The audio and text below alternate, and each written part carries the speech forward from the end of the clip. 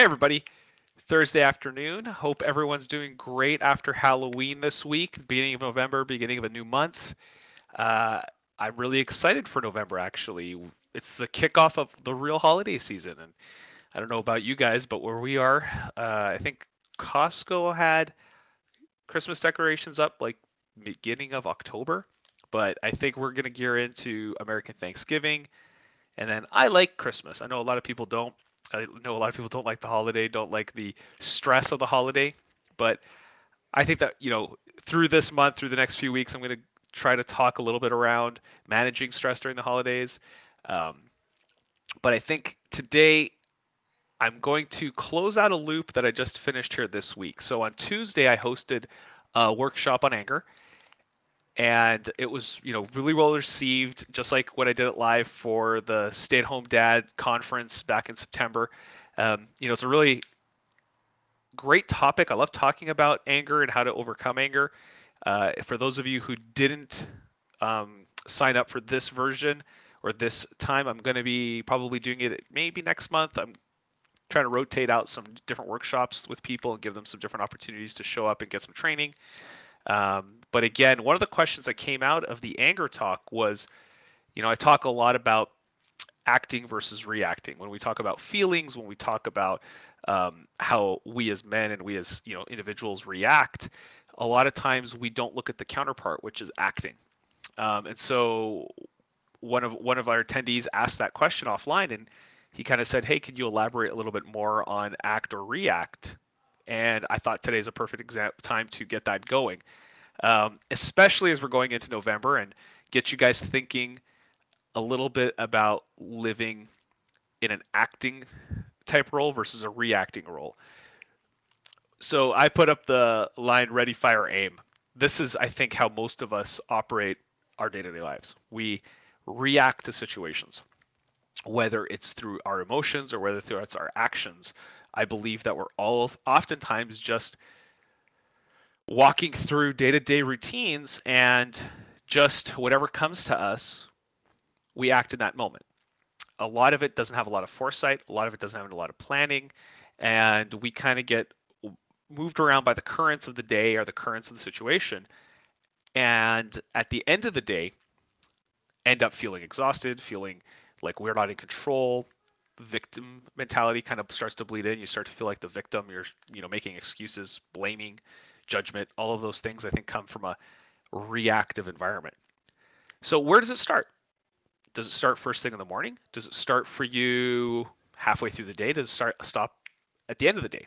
Or is this something that you're not even really aware of? And I think that's where we start.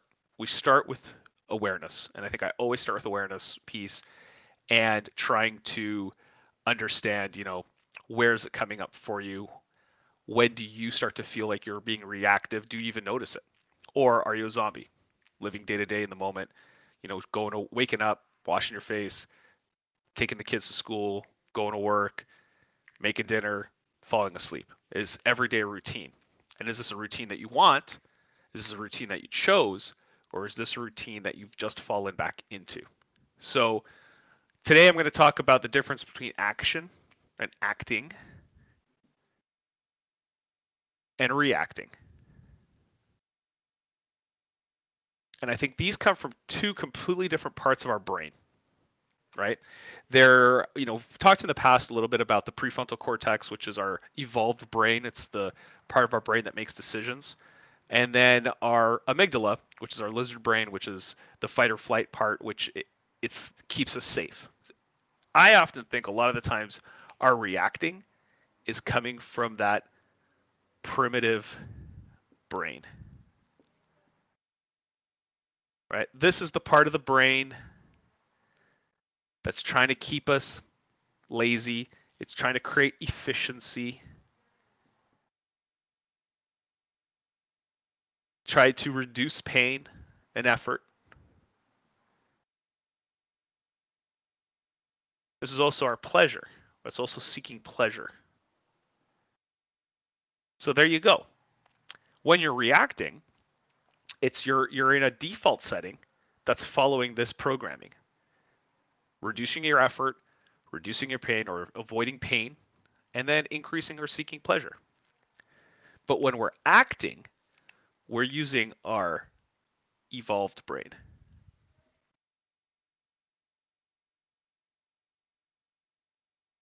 Now, this is the part of their brain that makes good decisions. This is where our logic is. This part of your brain is future focused.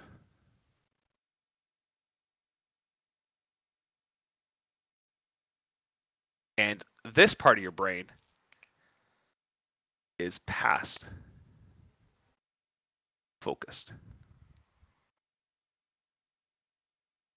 So, really, when I talk about acting versus reacting, I talk a lot about, are you going to do something in the present that affects your future, or are you going to do something in the present based off of what's happened in the past?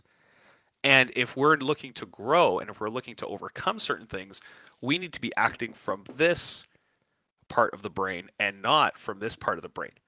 And unfortunately, we are designed as human beings to try this for a little bit and then fall back into this.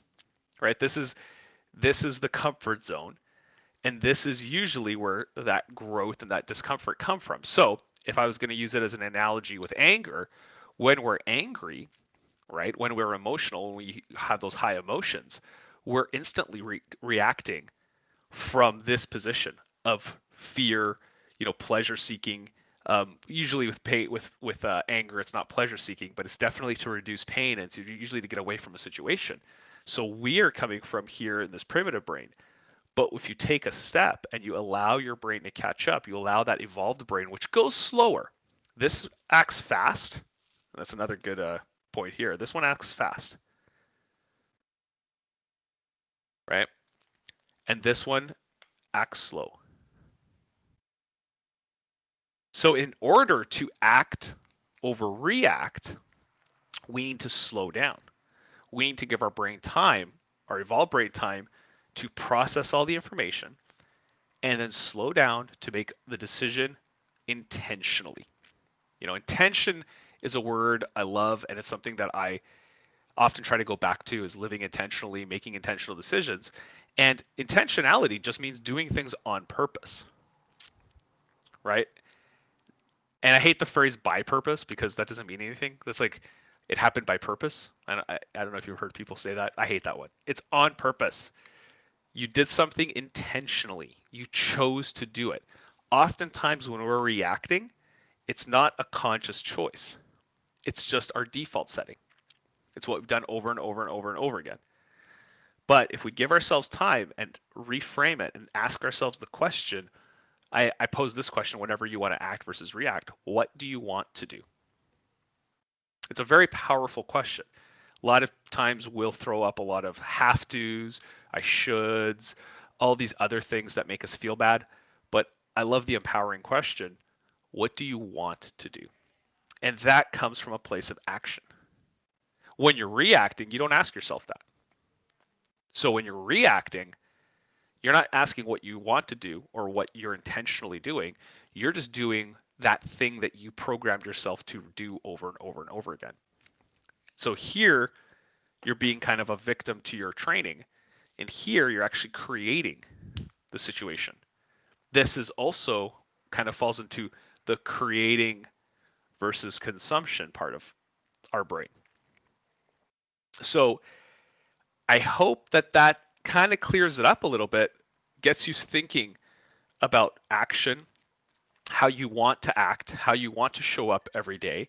One exercise I love to do in the mornings is frame my day so that I can set it up in a intentional manner. So I'll ask myself, how do I want to show up today? I see all these different tasks that are in front of me. How do I want to approach them? Do I even want to approach them? Do I want to schedule them out some other time when I have my mindset is better prepared for it? But it allows me to choose and not play victim and play catch up throughout the day, where I'm rushing, hustling, feeling that overwhelm, and then starting to get snappy and irritable, and then blowing up, right? Which is something that we definitely don't want. So I hope that helped. like I said, drop a comment below if you guys are interested in this kind of a live where I go into a question. I love answering questions. I love being prompted. I'm going to be going into kind of the stress of the holidays over the next few weeks. So definitely going to be talking about planning. Definitely going to be talking about how to manage situations you don't want to be in. Also, trying to reframe and create good memories during these holiday seasons versus stressful ones. And we'll definitely be talking more and more and more about intentionality and choosing what you want to be doing. So thanks everyone for viewing today. Hit the subscribe if you're watching on YouTube. Like it, forward it to somebody who you think might be who might benefit from this one. And I look forward to seeing you guys next week. Talk to you soon. Bye.